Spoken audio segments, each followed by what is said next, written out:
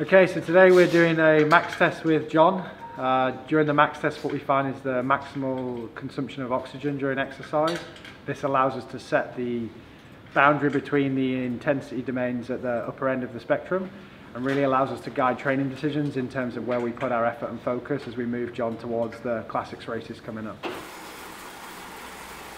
So the test itself compromises of an incremental ramp of intensity, working from a sub-maximal intensity domain and then ramping up each minute towards a maximal. During that time we have online gas analyzer, which will then look at the oxygen consumption during exercise, and from that we can look at when we determine a plateau, which we define as VO2 max. We also get some other data out of there as well, which we're looking at long term with the team, so things such as economy of exercise, and trying to relate that to our strategic plan towards the classics races. So John, what do you think of the Atmos system? What have you heard about it? I think it's something game-changing, what can help us really to perform on a completely different level on cobblestones, and can seriously can bring us to a completely another level. You're looking forward to trying it out? Yes, absolutely. I mean, it's something what is developed and planned already for such a long time, and it would be great to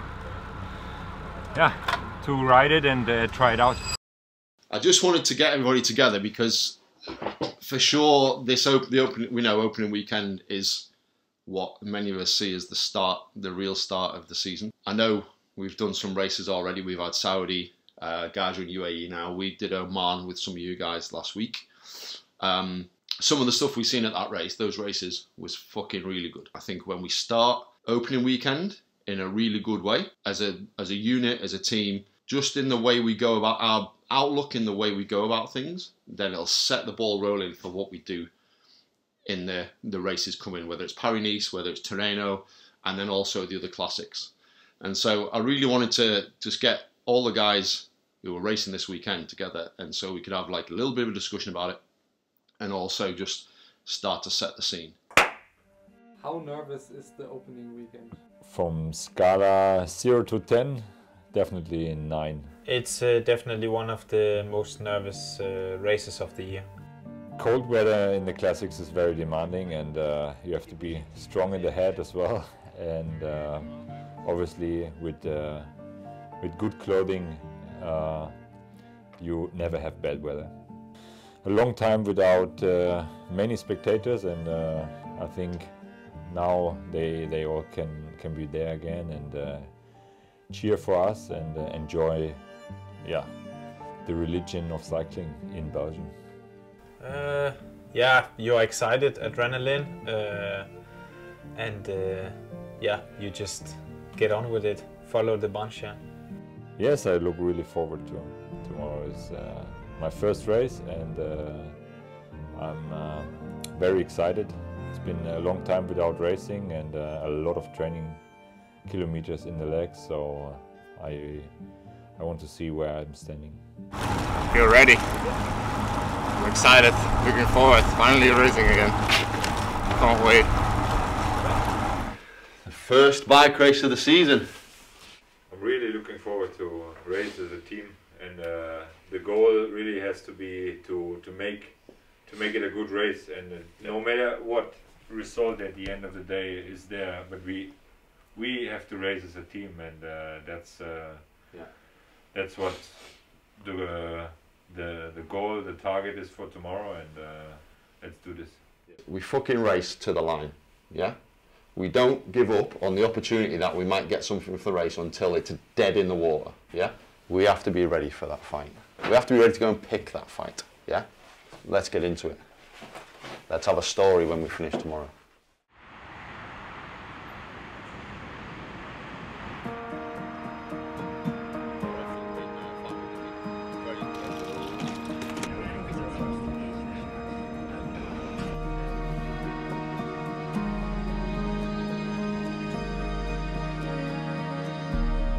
So this morning, unfortunately, Neil's made a positive test. We did a self-test. Everybody in the team did a self-test this morning to check, and unfortunately, yeah, Neil's showed a positive test. So, yeah, as per the protocols, we isolate him directly, and he doesn't start in the race. Unfortunately, real shame, because after such a good training block in Tenerife, he's really, really motivated, I think, but as we know, things can be tricky with us. So, yeah, we just regroup, and then we look after Niels' health, and we continue with the race. Normally we had Niels and John as co-leaders, so in some ways it's also simplified things because John will be the lone leader now. We continue with the race plan as we are. We just maybe have one guy less, and yeah, we just play our cards accordingly, knowing that we have 6 guys, not 7, but we still go for the win.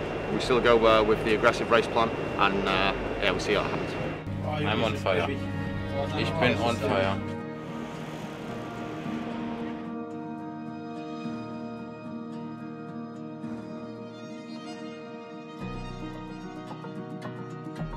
That's what I call a fast start of the season. First race, first classic of the season. It's been very tough, and it was a fast race because the breakaway was got a big gap, and the peloton had to chase really hard from early on already. Yeah, the shape is not bad, but I think I need these intensities now to get better and better day by day, and it was not a bad start of the season, I can say. We're still there. He's still in the 6th wheel. Come on, Søren, this is fucking good. Come on. Come on, Søren. Come on. Yeah. They'll all look at each other. Come on, Søren. Come on. All the way. All the way. Come on, mate. Come on. Really good work. Really good, Søren. Really good. Guys, well done. 7th there for Søren. He launched his attack on the Poggio. Didn't quite come off, but that was a really good effort. Really good effort. Well done, Søren. Well done, boys.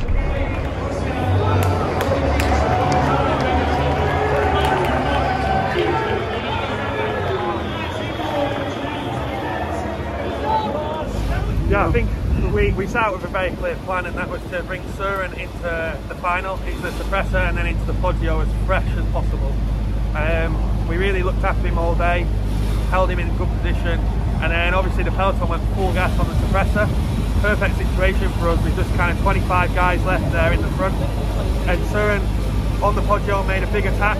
There was only three guys to follow, 3 of the best guys in the world, and kind of came back together then. And I was really proud of the commitment that all the lads showed to bring him into that position. It was a real team effort, but also fantastic effort to keep going all the way to the line, and I think we can be really happy with that 7th place.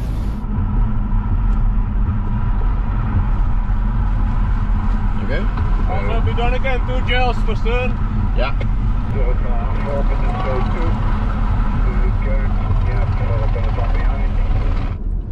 Come on, mate, you need to smell this out now. Come on, this is still doable. When it's less than 20 seconds, it's closable for you. Come on.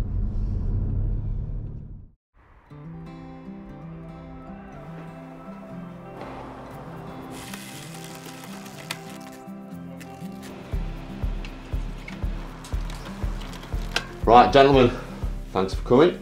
As you can see, I think we already know we're our 6. Casper is not here, he's sick bay. So that's so it's clear already that we'll start with 6 bike riders. Headlines in terms of race roles. We tried to do a final with Søren. We saw in the last weeks what the level is with Søren. For sure capable of like being a guy in the deep final going for the win of the bike race. Let's really push in those key moments. So let's just let's create that opportunity for ourselves. You think it can get worse if there's coming 3 more big races? Okay, yeah. Just let me know, Kareem. Thanks. Good morning. I think you might know why I'm calling.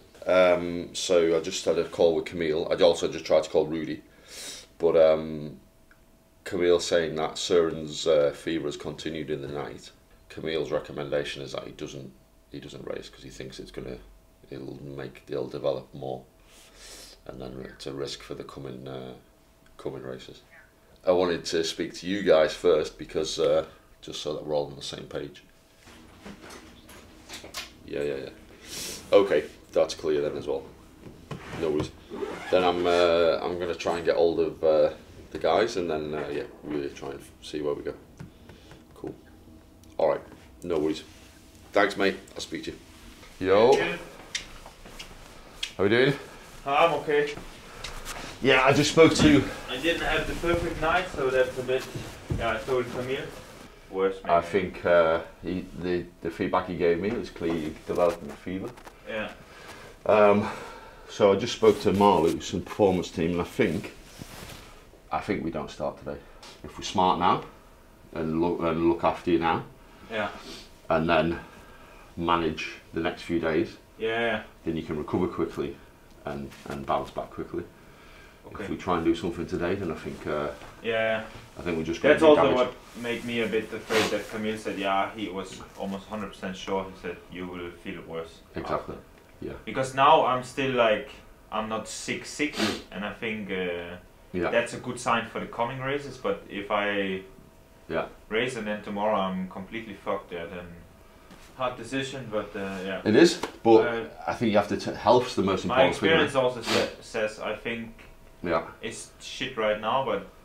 It will be the right decision. I think so, yeah. Pretty sure. Okay, gentlemen, we are 5 today, as we know. Yeah, good. And it's also nice for Nicholas to practice his counting. Pretty soon, by the end of the season, I hope he can count to 10. But there's no race with 10. 1, 2, 3. Yeah, I know, but it's also good for the maths. We give our focus to Dega now. And the principle is still the same, though, yeah? Just be super tight. Just be super tight together. Did some real good stuff in Ghent, in Dwaarsdorp. Let's continue that. I really would like to ask everyone to be attentive from the start. I mean, you 3 guys, I think you really can work well together, and you have to kind of rotate to share the work and don't waste unnecessary energy, but just be there and cover the moves. Everything is possible in this race.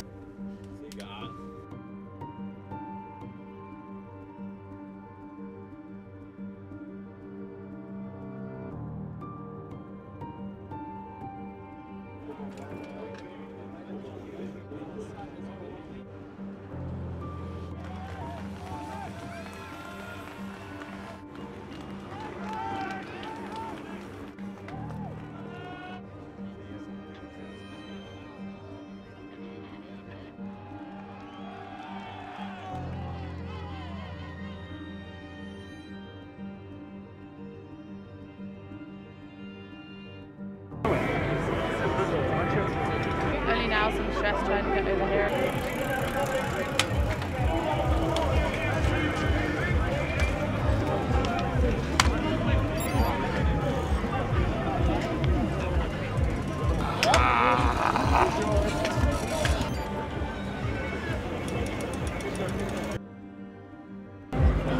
I did Ronde van Vlaanderen 11 times, and I think today was the very first time I did the Quaremont, the second part of Quaremont, all the 3 times on the big chainring, and I'm one of the last.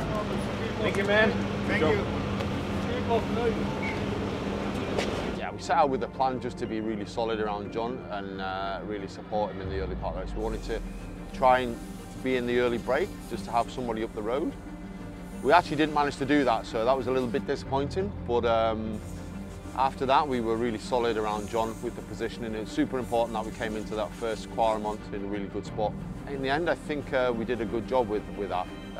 We were there, we just couldn't quite make the front group, but I think we were there in the final 15, top 20 at the end of the race, so that to me says they've done a good job together as a unit. Hey, young man! Done. You're a little bit white in the face. Yeah, look at that. Look at that. That's a day out, isn't it? Oh. Good job, mate. Oh, fuck, I hate my life.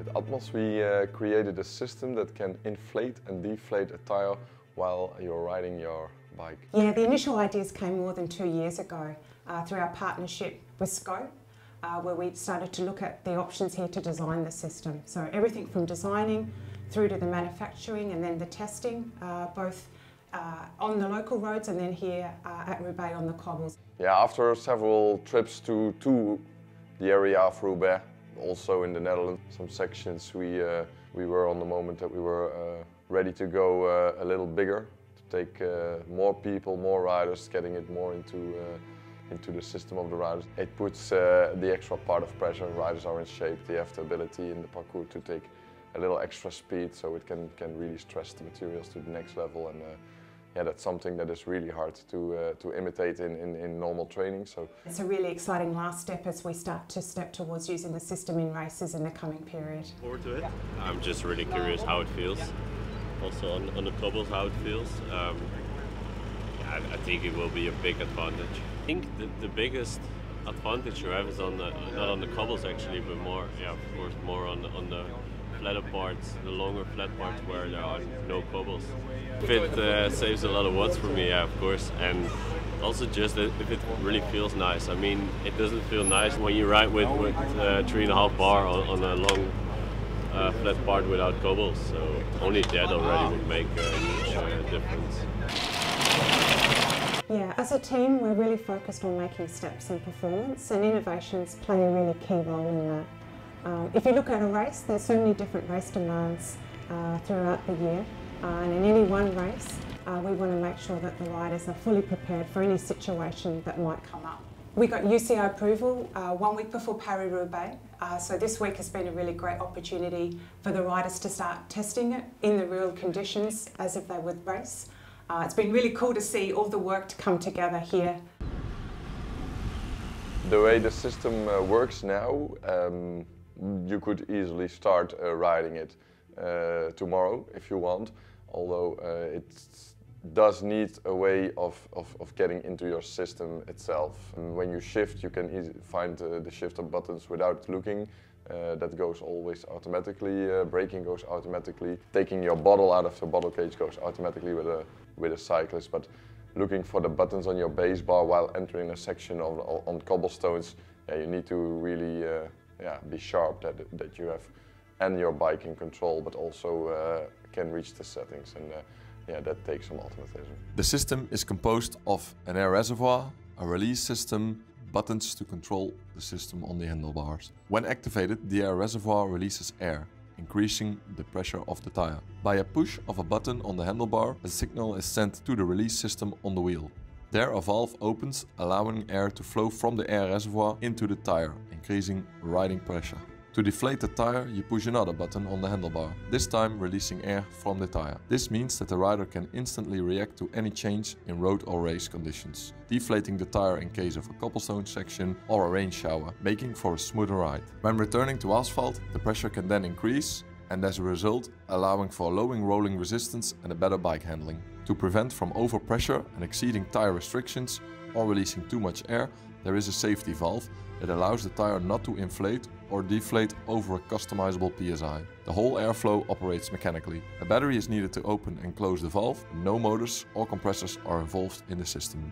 The amount of times system allows the rider to inflate and deflate the tire depends on different circumstances. For example, on the cobbles, the system would allow us to inflate and deflate around 5 times.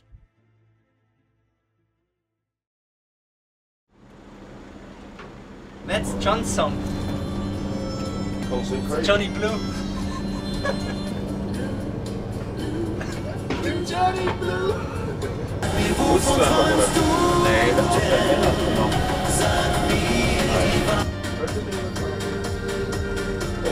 We have a sign on in, what, half an hour, just under half an hour now. So like I said last night in the meeting, I just want us, we'll just have a quick recap now. A reminder on I think the headline key points, yeah? Obviously we go for John today. Everything we do about what we do is about making the steps and the right decisions to bring John with support into the back end of the race, yeah?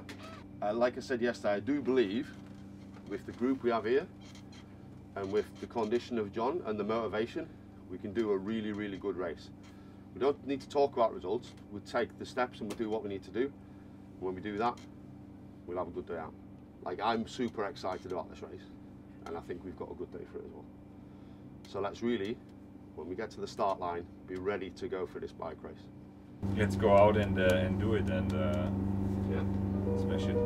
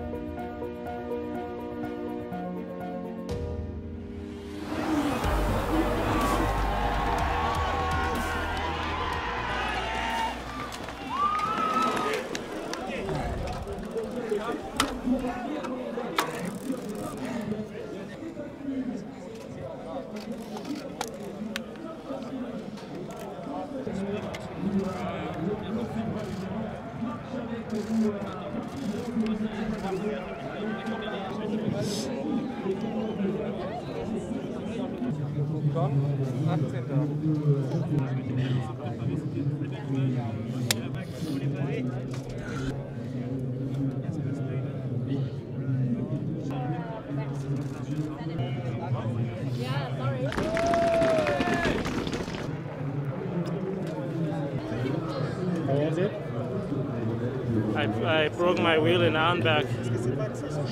I was in the front with Ulrich. Then I had to change, but there was no service because there was not more space. So then I had a neutral service and I was in between. And also the neutral service has not the same tires like we have, so. And then in the end I just died. The lights went out. I wouldn't say only enjoyment. It was also some pain.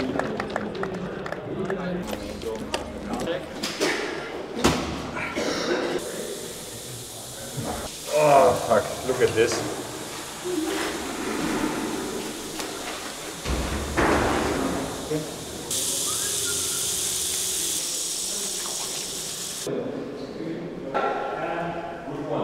Paris-roubaix never disappoints, that's for sure. And we actually did quite a good race from the beginning on. The only thing we could have done better is that I personally missed that big split in the beginning, but we were with Nikias, with Nico, with Kasper, and with Joris in that big split, which made their lives a lot easier than the guys chasing back in the peloton, including me, obviously. But yeah, when the situation was like this, I never really panicked, and that was It was good. When the race really opened on Oshi, I unfortunately didn't have the legs anymore to go with the best 10 guys, let's say. I have actually no regrets. I mean, I did a good race and finished it off on a good race. Still another solid top 20. Nothing special, but yeah, I really love this race, and finishing here in a good group in front is amazing. And yeah, it's another day to remember for sure.